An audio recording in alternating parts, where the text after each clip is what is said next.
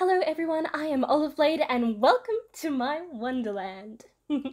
Today I have an Albedo-liciously planned haul and review for you all. I'm so excited. Very super keen to get in and open up this box. I thought I'd do a quick little sketch on the front first because why not? And unlike my first unboxing kind of fail, I'll be opening up new untouched boxes. So fresh. So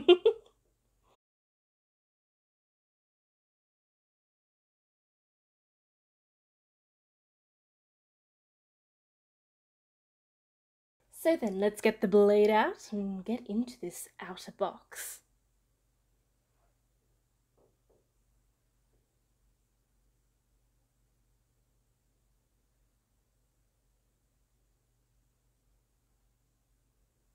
Ooh, nicely packed, a lot of bubble wrap, and there were also no dents or anything. Oh, you see me shaking the box there. I was just super keen. I haven't even looked at the front window yet.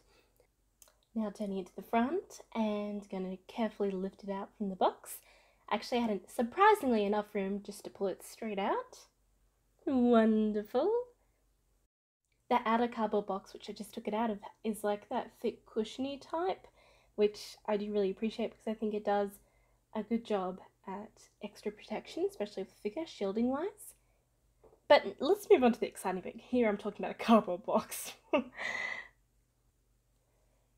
Just releasing her from the bubble wrap. And oh my goodness, I am already so excited. They also put it in a bag, which I'm surprised. I haven't really got many figures that are also in a plastic bag. But then again, a lot of my figures I own are pre-owned, so I'm not used to the high standard service of getting a new figure. And bringing in the other things to be unboxed, such as Albedo's Nendoroid, this awesome fan, and this beautiful artwork. Well, it's like a postcard. So this and the fan I got on proxy service, and so this I got for about like $3, but I just really love the artwork and card. I thought, oh, why not? Just put it in, because I had a few other things that came with that. Look at all this stuff. I wasn't lying when I said this is going to be Albedo-liciously good. Now let's start with the small things. So I've already kind of given you a good idea of this cute little card, so I just pin it in the back. Now onto this fan. I couldn't find any listings of this on my figure collection. If anyone can find it, please let me know, but I had a good look and still couldn't find it. I think it's a limited item from an event of some kind. Just giving you a good look at the box here. It was brand new and I just saw it on the proxy site and I thought, Japanese fan, official merch of Albedo, I just had to get it. And as you can see down the bottom, it's by Kadokawa, so hopefully I pronounced that right, I'm sorry. But yeah, I thought that was probably a really good call, so I had to snatch this up. I think I paid about $7 for this. This is in AUD, so Australian dollars. Let me know what currency you would like me to mainly use while discussing prices. I know everyone uses, well, most people use USD, so maybe I'll do that. I'll have a think about it regardless. And it was a little challenging getting out of the box because I didn't want to destroy the outer box because it was beautiful. I wasn't sure if this fan was going to be in colour or black and white or like the red tinge on the outer. I was hoping colour, full colour. And as you can see, it is a full colour fan and I am super excited to open this.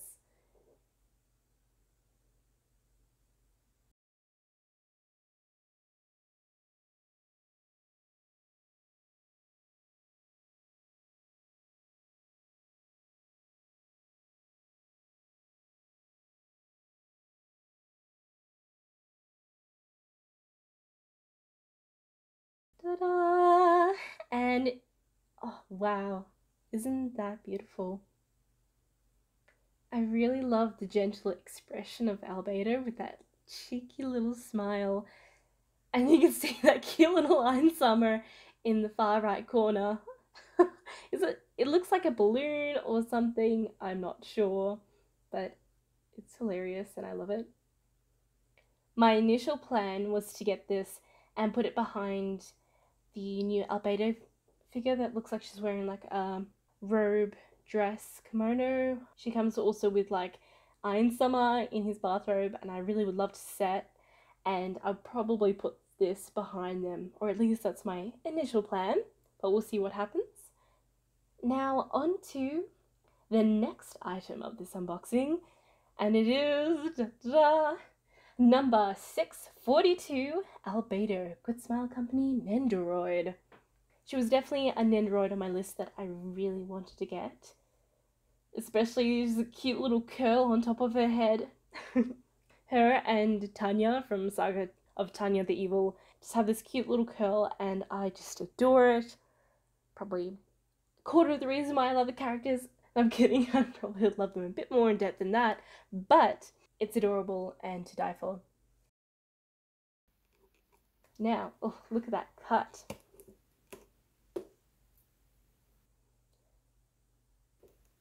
Carefully lifting that up.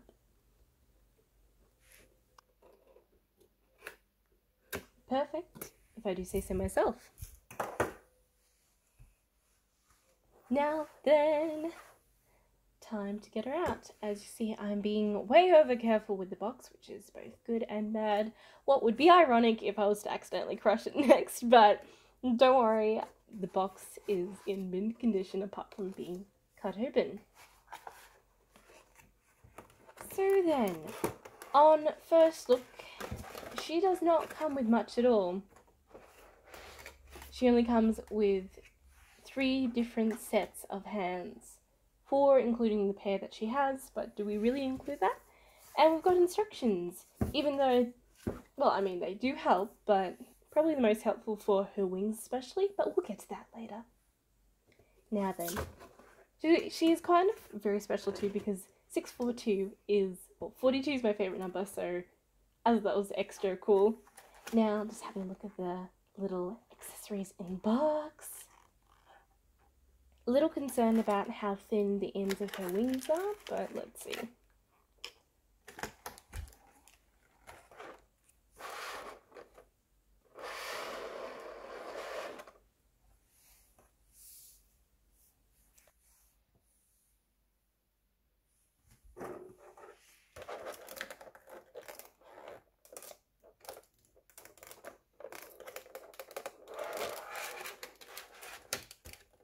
Now you can see I'm trying to find all the tape, and man, that was a little bit of a miss with the lighting I had there, as far as I couldn't see how much tape there was.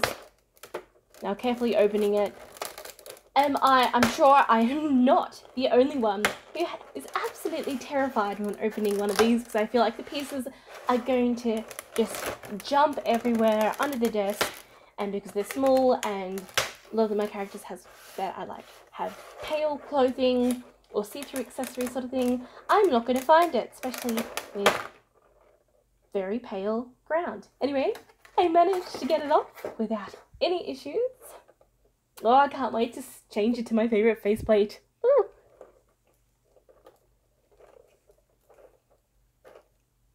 Now, picking up Nendoroids for the first time, new ones, I feel like it's such a special experience because they are just so petite and adorable.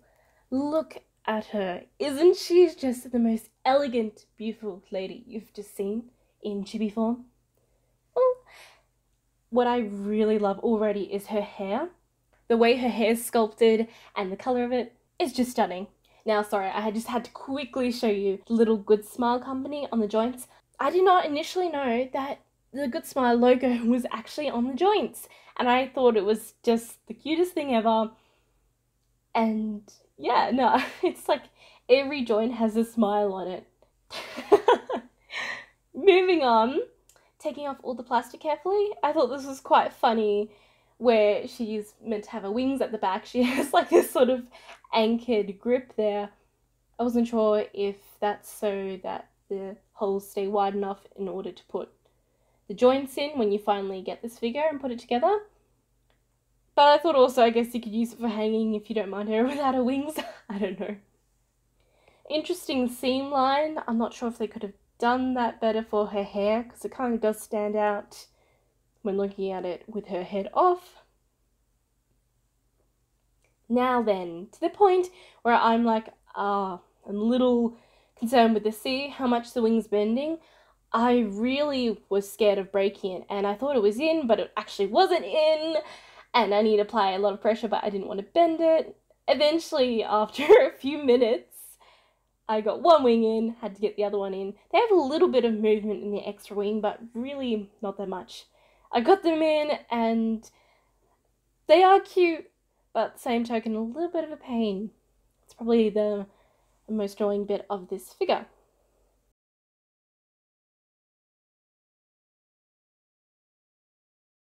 Now the struggle to get the stand in with long-haired characters, but what can I say? I just adore long-haired characters, so it will always be a struggle, but it's worth it in the end. Oh, she wants to hug you.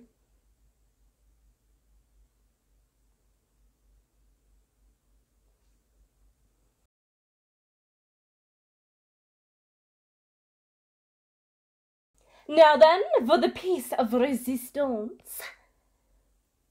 Da, da, da, da, da, da, da, da. Hello there. Now then, for the grand finale.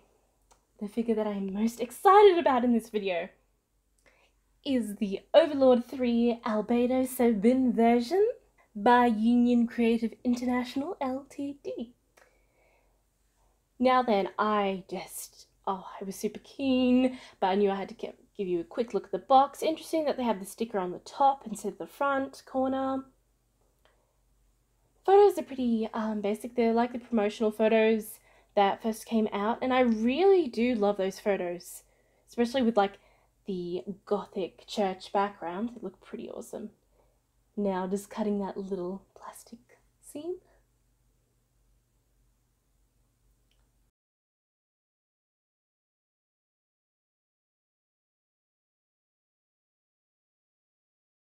Oh, satisfying. And 3. Eventually, come on, do it. Just cut it. Cut it! I'm really struggling with these cuts. It was so much better than the ones I did on the Nendoroid box, even though it was the only one. Carefully lifting up using my X-Acto knife not to bend the little lip of the box. And here she comes. One thing I actually really was surprised about is the box was so huge, and I was thinking, is there going to be a lot of wasted space in this box? But when I took it out, it actually does enclose a lot of the figure with enough space so it's not going to get hurt if the box did get crushed, but still not over-exaggerating space where I feel like it's wasted and I've spent an absolute fortune on shipping, which shipping at the moment is... It's very expensive at the moment, especially if you want to get a large box and express shipping or shipping that's not going to take 3 months, which I am waiting for a few things which are going to be delivered via ship, so it will take a few months, but some things I just couldn't wait on, so I guess that is on me. But hopefully, like I'm sure many of you other collectors, looking forward to hopefully one day the shipping costs getting back to better normality. But until then, we shall endure for the waifus and husbandos, dare I say. Now then, carefully working out the best way to take the plastic off without ripping any parts off. We don't want any casualties here. And the plastic piece comes cleanly off. Now then, the big one, I recommend starting at one wing, pulling it out gently and working your way around, especially look at that hair. Oh my goodness. So many loose sculpted strands. And then I got the other one around the wing and I carefully just jiggled it off because I couldn't pull it down from one wing down the hair and then to the other one because it was getting caught. These cute little plastic bubble things, it's hard plastic, and that was just to keep, I guess, the wings in place from bending, which I actually really appreciate. I think that was well done. Now then, she is fully assembled. I thought it was easier to put her on the base and then take the plastic off, especially because she's a very heavy figure. I'm not sure if you can tell, but her weight in her wings, and funnily enough, yes, her upper body is so weighted, so I was actually concerned, but she balances very well on the stand, which its circumference area, yes, it looks very big, and it goes to the end of the wings, which you think might make sense, but I think it definitely helps balance out the figure. Now, the details. I am just gobsmacked when I took her out of the box. Look at her painted toenails, the shoes. If only I had the legs, I would buy those shoes. They are just stunning. And detailed, look how clean the paint job is. It does look like they've added the piece on after they've painted it, which I think was a very good decision too. Then again, I'm trying to think how they did attach those pieces. Maybe, I don't know, heat gun with glue.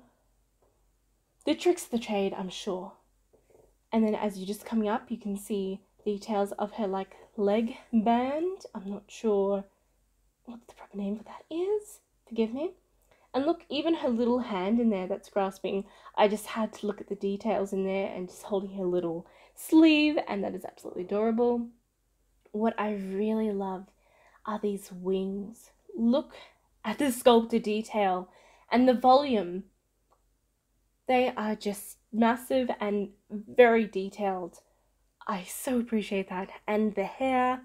Ugh, you're gonna say shut up about the wings and hair, but honestly, look how beautiful they are. They are absolutely gracious, stunningly detailed. And the colouring and the shoes. Look at those little bows. They are just too cute. I thought maybe they just wouldn't suit it, but like you've got these random bows in the end, but they are just too adorable.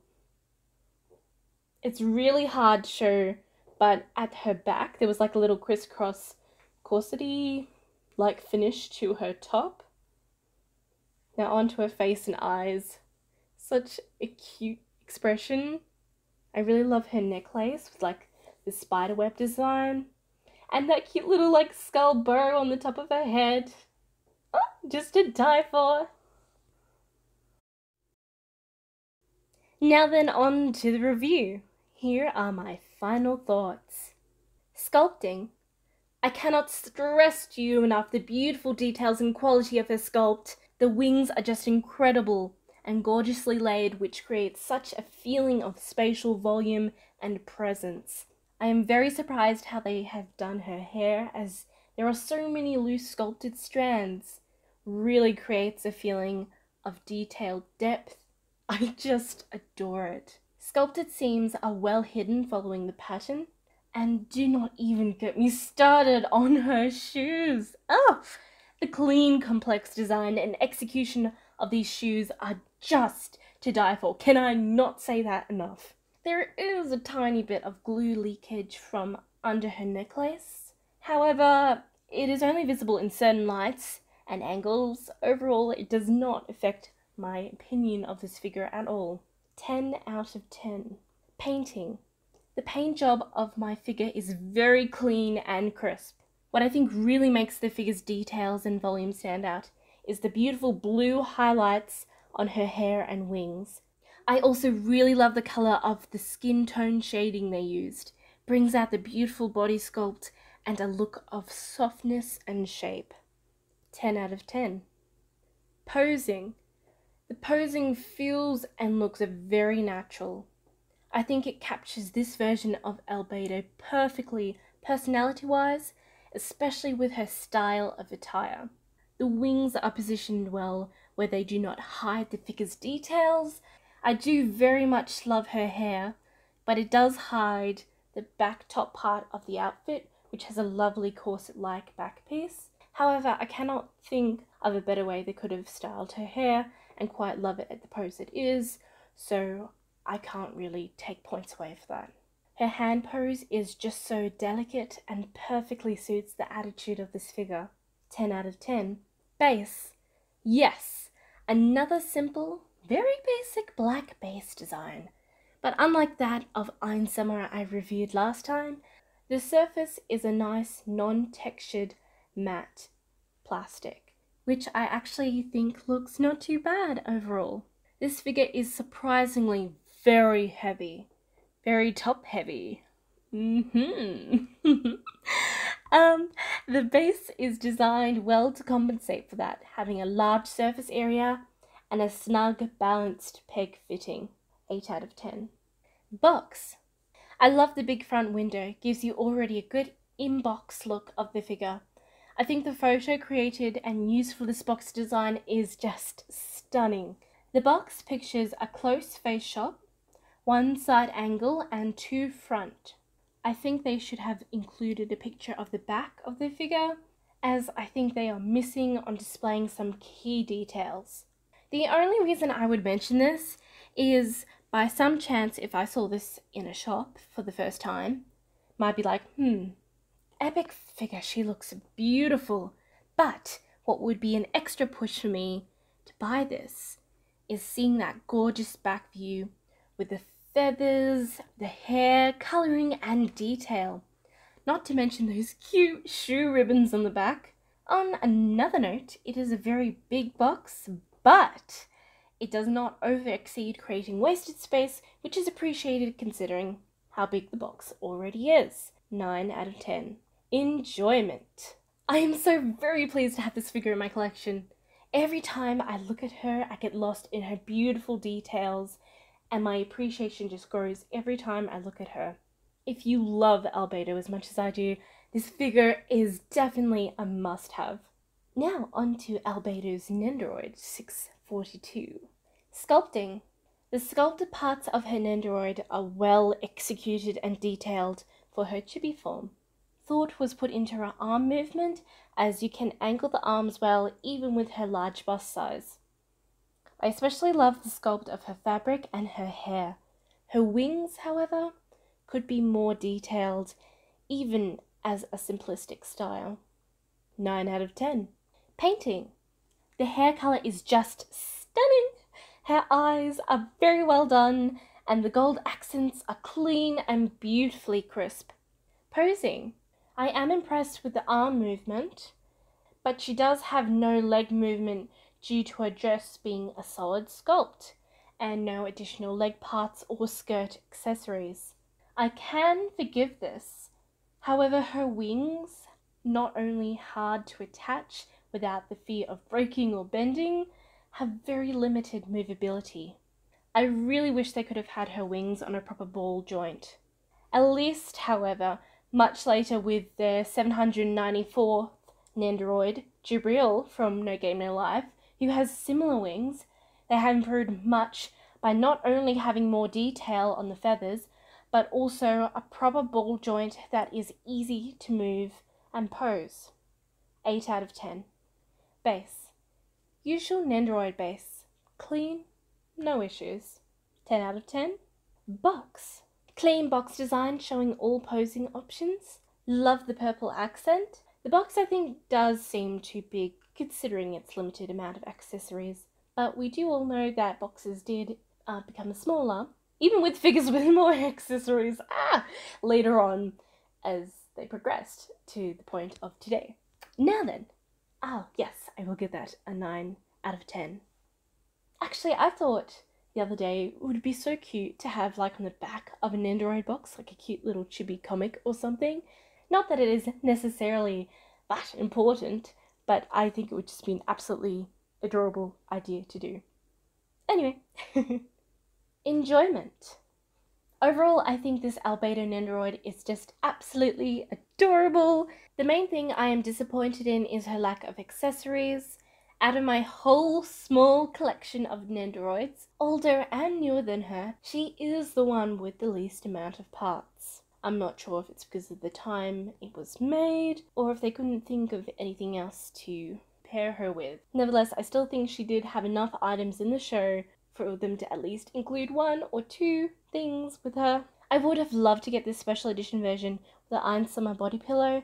However, I'm willing to pay double the price of the figure just for that extra piece, which even isn't that much. It's just 1 extra piece, which they probably could have included in the original version of the figure without extra charge, I think, considering the price of her still. But at the end of the day, she is super cute and elegant, and I'm very happy she's a part of my collection. 8 out of 10.